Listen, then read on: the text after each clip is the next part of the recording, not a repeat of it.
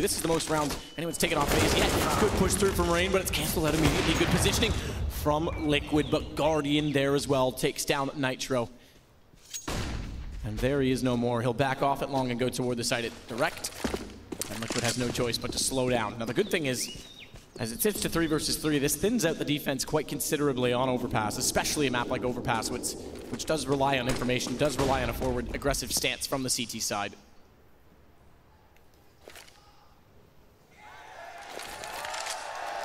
Smoke towards long A, takes vision away from the CTs. Any all waiting on the other side, can't do much about it, as demonstrated by Guardians. Speculative shot, but there was a slight gap there.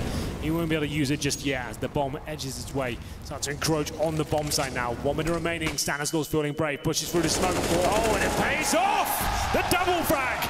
Both headshots as well, and that's it. Surely Olofmeister has no grounds to win this one. Stan stepping up, 18th kill for him.